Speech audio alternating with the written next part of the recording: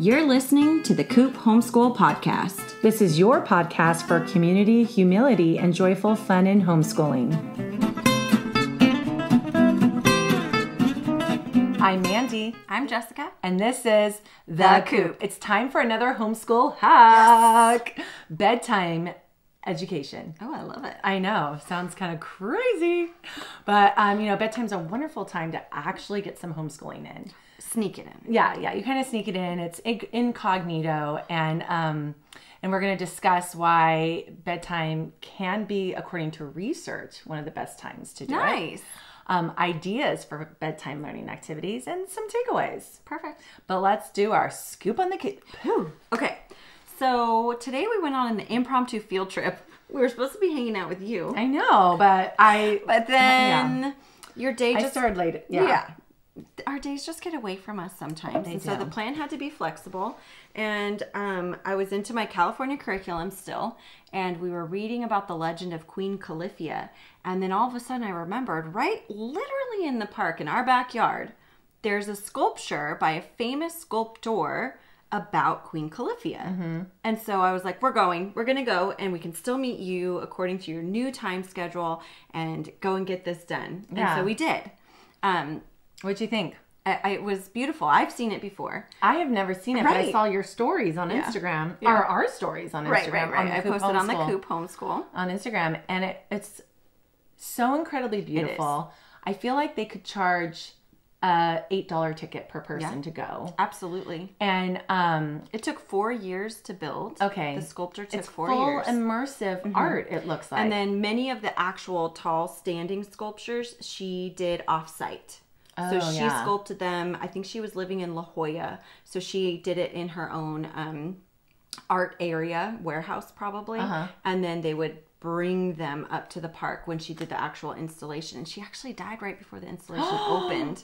What did she die of? I don't remember. Oh. That wasn't what we were studying. Well, we weren't studying her. The artist. Yeah, but I think it might say it somewhere in something I posted. Well, I remember years ago when I first moved here, or not maybe one, but at least 5 or 6 years ago. Yeah, it opened in 2003.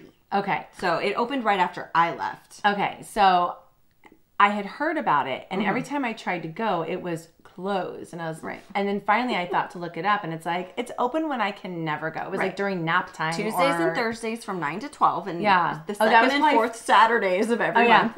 And that was probably, the Tuesdays and Thursdays were probably during the early nap, the first nap of like a 2-napping child. So it was like, oh no, can't do that. Can't risk losing my me time during a nap. But I'm so glad you got to go. Yeah, it was super I can't wait pretty. to go see it and have my kids go see it. My dad loves things like that. So he was the one who took me the first time. Otherwise, I probably wouldn't even have known about it, quite honestly. But my dad's cool like that. Oh, he's so cool. So we had a picture book that went with it. It was an amazing picture book. And it was all somewhat impromptu. So, yeah, I'll make sure we post the picture book. But if you check out our Instagram stories, I'll have it saved. Because I was thinking we need a little saved story highlight. Oh, yeah. About these things. Yeah. For like California history or... Yeah, because your human body one, you've had a ton too. So, we're going to do that. Yes. Yeah. So, well, I love that, and I'm so glad you at least thought to invite me. Yes, I did. I said, well, maybe we can make it work. Yeah, I know. Well, okay, so my scoop on the Coop is we are in our human body unit still. We started it in like late August, and now we're still in it. Yeah, no, it's awesome. And we dissected cow eyeballs yesterday. I think it was yesterday. And the ins and out of that, like I could do a whole article on a non-scientist, non-dissecting person leading her children through leading the blind leading the blind, if we're talking about eyeballs here. Right. So I watched a few YouTubes, and I had the kids watch a couple YouTubes on dissecting cow eyeballs. But see, I'd already thrown away my scalpel because it had almost cut off my thumb when I was cleaning it last time. So I was like, okay, no scalpel. Well, I literally had nothing to cut the eyeball with. Your chef's knife? I used our normal meat knife that cuts meat. Well, here's the thing. Those muscles around the eye is so strong, it would not cut through it. We're using Right. kitchen scissors, like forget the dissection tools. Those like we ended up like having to put to the side. Right. Then eventually they're taking the scissors and some of the pokey dissection tools and they're going in through the front. You're supposed to go in through the back so you can see the layers and the gelatinous. And we're squeezing out the lenses. We're squeezing out the iris and the gelatinous inside. And So gross. but they had fun and it was intriguing and it was a neat time together. So I love getting out of my comfort zone. I hate getting out of my comfort zone, but then I love that I did it when I do it, you know, and when I'm done doing it. When you're all done with it. Yeah, when I'm all done with it, I was like, oh, phew, I've been stressing about that for weeks. Okay, so should we get started on our homeschool hack? Bedtime education. So first we're going to talk about why bedtime. Second, we're going to talk about the activities. And then, like I said, third, the takeaways. So first, why bedtime? And I have 3 reasons why bedtime might be a good time to capitalize on their receptiveness. Okay. So first, I'm going to say research says time of day matters. So there's this article by the Association for Supervision and Curriculum Development called Giving Students the Right Time of Day. Okay. And this is from decades ago, but they were talking about the heliotrope flower. And they said in the 18th century, there was a debate about this flower. They said the sun is what makes it open every day. And then when the sun goes away, it closes every day. The sun is what does it. It's the sun. Right. And then they said, no, it's the natural cycle of the flower. So then they decided to box the flower in total darkness. And then they would peek. And it had indeed opened. Right. Even without the sun. So they figured out, wow, okay, this flower at least has its own, what we would call now a circadian rhythm. Right. So it had its own internal clock. And so people do too. Everybody has their circadian rhythm. And NIH, National Institutes of Health, defines circadian rhythms as physical, mental, and behavioral changes that follow a 24-hour cycle. These natural processes respond primarily to light and dark and affect most living things, including animals, plants, and microbes. Right. It's just like when people go on a graveyard shift. You know, while they can do it, their body doesn't like it. It has negative long-term health effects. You know, you might be able to do it for short amounts of time, like if it's just a shift that you're on for a season. But yeah, it's rough because it's true. You have this natural rhythm, regardless of what the sun and moon are doing. You know, and so then if you try to flip it, it's got some and you think of nurses who are around the clock nurses, and then they come home and try and have a normal life for 2 or 3 days, and then go back to that. So what they're finding is there's a peak time of day for everyone, and I think it's when they call it their temperature peak. So. Yeah. So everyone has their own natural rhythm within a range. And there's this really great article from Bookshark, and I will link that on the podcast. Okay. Bookshark is a homeschool curriculum publishing company, and it says, quote, subsequent research has confirmed that some people reach their temperature peak before noon, some in the afternoon, and some in the evening. Nice. Hence, a picture emerges of the morning person, the afternoon person, and the evening person. And we hear that all the time, like, oh, I'm a morning person, I'm a night person, or whatever. Yeah. But it's true. Yeah. It really is. I think I've become an afternoon person. Oh, yeah. I know. I'm not good at morning or night. Do you even see me in the morning? I think I sleep that away, or I make my tea away and it's done with. So morning versus afternoon. Yes. In a 2011 article from Columbia University, we learned that, quote, learning styles research reveals increased learning occurs when a student is taught and assessed at their preferred time of day. Nice.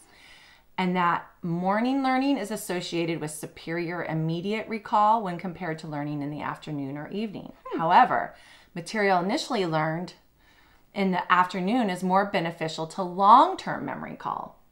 Fascinating. And that right-handed students tend to perform better in the morning, whereas left-handed students tend to perform better in the afternoon. What on earth? Yeah, so I'm linking the article here. For more about sleep, check out the Sleep Foundation. Okay. So there's so much research into determining time of day, and it seems like too many variables. Oh, I'm left-handed, but I'm, this and I'm that. Right. I'm left-handed, so it makes sense for us. I know. And, I have to say, when I was in high school, I was in these AP/IB classes, and then I was swimming. I remember like 36 to 40 hours a week, including driving. Like there was no time to study and stuff. No. So in history, I was getting a D. And that's my junior year when it really matters on your transcript. Right. And my parents then said, okay, they bought me an audio recorder. They had me take it, and I got permission, of course. And I had to tape every single class, and every night then I had to turn it on as I was falling asleep. Oh my goodness. Who knows if I even heard it? I don't know. Right. But my grade went up to a B. Oh, there you go. I mean, yeah, you just, who Right. knows, you know? But anyway, so maybe even back then I was an evening person. Totally. So all this, and they're also researching right now that effect. There's like a study that was proposed in October of 2021 about this, I forgot which university, but that's what they're studying is the memory recall in the morning, depending on what time the information they had. Yeah. So there's so much research. So that should just really just help trigger us to pay attention to our kids. When are they at their best? When do they seem their most receptive? And for some, it's in the evening at bedtime. Totally. Like they love to stay up longer. And you kind of see that a lot in teenagers. So I'm sure there's research that says too in their development. Like I did look at some sleep things about like teenagers need to sleep longer in the morning because they stay up later at night. I don't know. Why couldn't they just go to bed earlier? And then, but for some reason they stay up late and they sleep in. Right. Well, it's like as the older you get, typically the earlier you start to wake or the less hours of sleep you need, not for teenagers. Yeah. Older, which is why by the time we're in our 60s and 70s, Mandy, we'll be like 6 a.m. risers. Wow. We'll be Can so you even efficient. imagine? Yeah, but then we'll be falling asleep in the recliner at like 2:30. Sounds lovely. So, okay, so now we know research says there's something to care about in our children's rhythms, that they have a peak time of day. Oh, and another article that's not going to be linked here was saying how they recommend schools have a morning program, an afternoon program, like and PM kinder. And then an evening program. They said there should be 3 options for kids to be able to go to school so they could be educated at their peak times. Yeah, and even teachers could be performing at their peak time. Yeah, so it's the same for teachers. So it's the same for us as moms. We have a peak time. And so when you think about it, I have a peak time.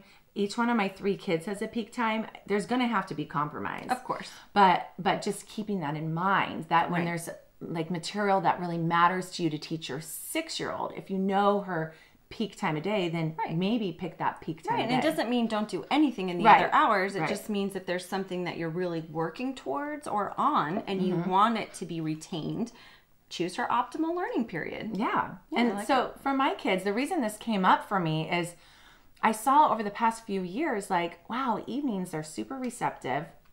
They're super willing to share things that happened and what they liked and didn't like. And they're also even ready to pull out a math book. They'd rather do it then than in the morning. Fascinating. Yeah. They just want their free time in the morning. Yeah, but at night they're ready to sit down and just do it in their bed. Right. Although the research also says you shouldn't be doing any work in your bed. Your bed should be a place of peace. But I just think that's so interesting. Okay. Yes. So that's the research part. Number 2, why bedtime? It's a peaceful and meaningful time to connect for many. Yeah, now some kids get in bed and they go to sleep right away. No. But for most of the moms I know, the kids are now, they want to do their, rainbows and puddles or whatever you want. Rainbows would be good things and puddles would be bad things.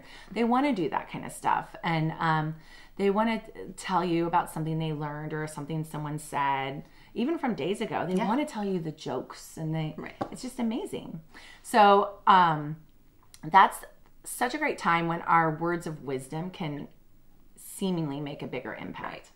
Yeah. And then it's like mulling around in their mind, possibly as they go to sleep, maybe during the night. And was it last night? Just last night, my daughter was upset about something. And so I talked with her for like 20 or 30 minutes. And then each one of the kids wanted me again, even though they were already put to bed. My husband had done all that. Now they wanted me. And so then I did another 20 minutes with one kid, another 20 minutes with another. And it was so wonderful. I felt like, wow, I connected more with them in those 20 minutes than I did all day. Right. Even though we're in the same room, we're together, we're teaching stuff, this was really heartfelt connection. Sure. Yeah. And it was peaceful. You know, I'm helping them work through things. Yeah, I love that. Do you find that your daughter is that way too? Like she's more willing to open up at night? don't know. No, she doesn't really open up ever. But yeah, no, at night, a lot of her anxieties will come out. And so then, you know, it prompts us to ask. And she'll share some of it sometimes. I never know if I'm getting like a whole picture all the time or not. And, you know, I don't want to keep asking questions if she's going to bed. You know, yeah, I mean, yeah, like, you don't want to do balance, anything that gets them worked up too. But you yeah, know? she definitely likes to be busy in the evenings for sure. And so, you know, whether she's writing a book or reading a book or, you know, wanting to do something active before she gets in bed, that's very common for her. But it was funny because I was actually asking you as we were prepping before this episode, I was like, did you find any research on whether they're better learners if they feel really bonded? Yeah. You know, and so there wasn't anything directly to that, but I just feel like with you saying that, you know, research is indicating that bedtime is such a good time for emotional development and bonding and connection. I just wonder if that makes it a good opportunity for learning too. They feel really safe. They're at home. You know, they already got the day past instead of waking up and not knowing what the day is going to hold. Like I imagine for certain kids in particular, it can be a little bit like anxiety ridden to kind of wonder, is my day going to go like this? What if we don't make it to this thing on time? Yeah. And, you know, there's those kids who just naturally think like that. Yeah. Well, I know my child development specialist aunt, who has been part of many studies for ages 0 to 5, has said you challenge your kids during the day, and then at night you coddle them because that's when they're the most vulnerable. Is at night.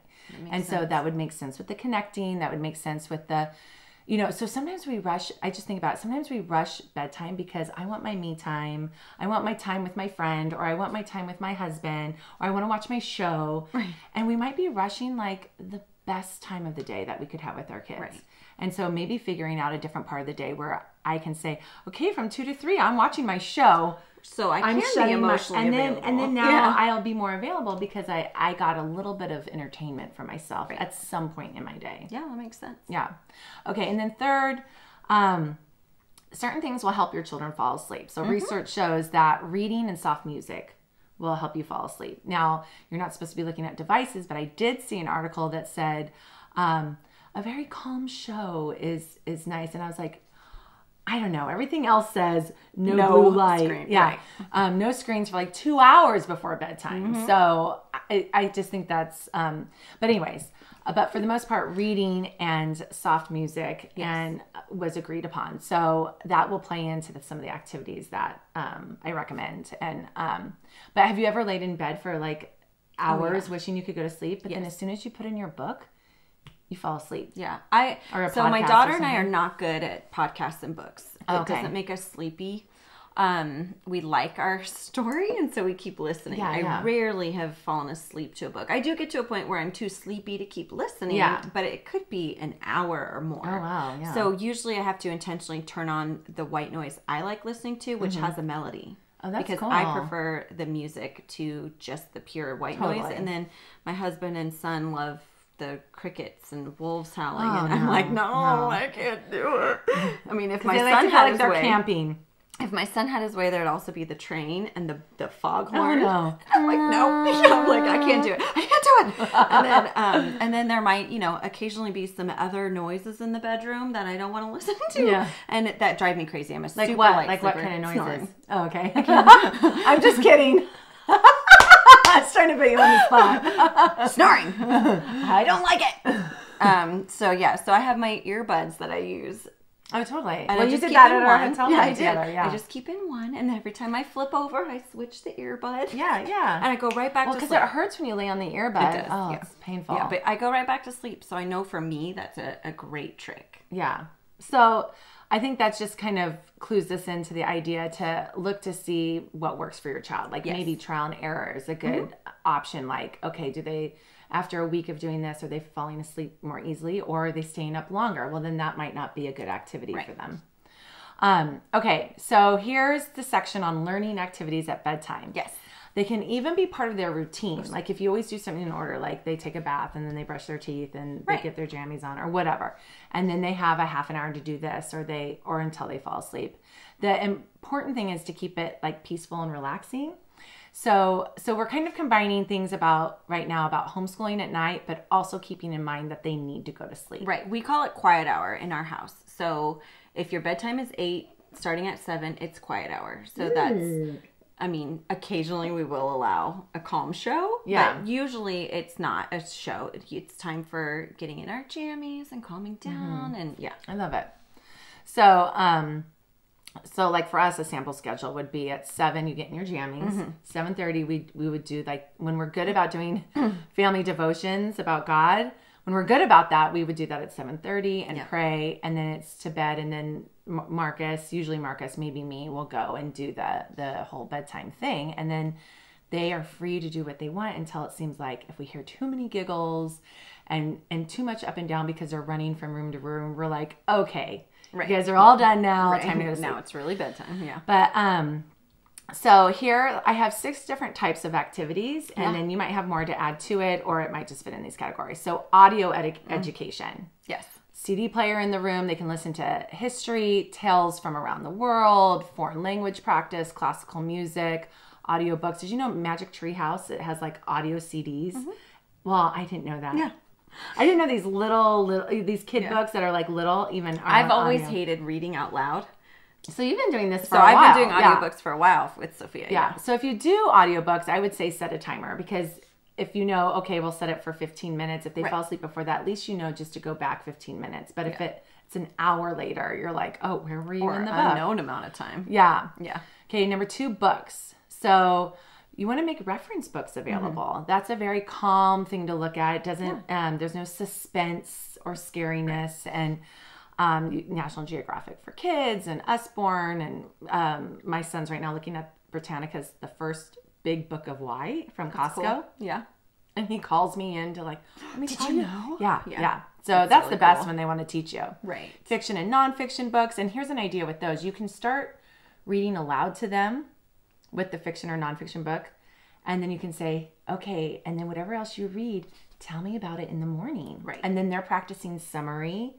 They're and then you can ask them questions about it, because you have a teeth in the game a little bit in that you actually got to read some of it. So joke books, they're lighthearted.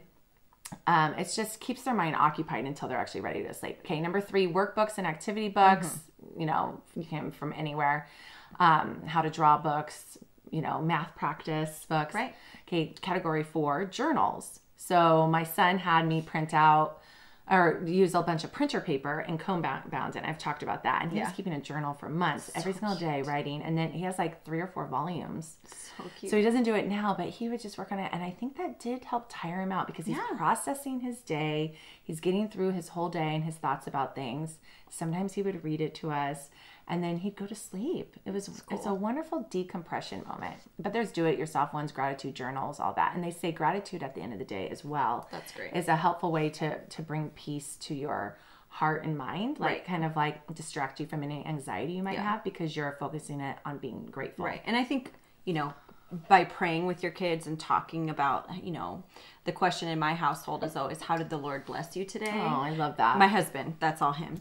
Yeah. And now I do that with them when I'm in there. I love it. That's how such did a the great Lord way. bless Instead you of a today? rainbow, it's how did the Lord bless you today? What? I love it. I mean, it's but all yeah, the same every family's their own thing. Yeah. But I love that reframing of that. But it's the same idea as the gratitude journal. So if there's things that we're feeling upset about or disappointed by, when you kind of recap your day and frame it in this way, like, no, look, at the end of the day, we believe that the Lord has blessed you far greater than you feel suffering. Yeah. Yeah. And we need to be thankful and, continue being prayerful of tomorrow. How can we fix these minor things so that we can just live in our blessings? Yeah.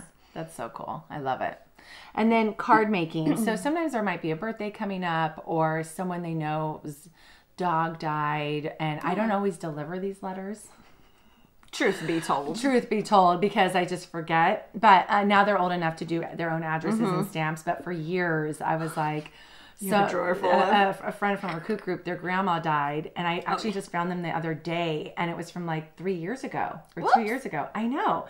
So, but anyways, but card making, that's coloring is a very therapeutic thing. Yeah.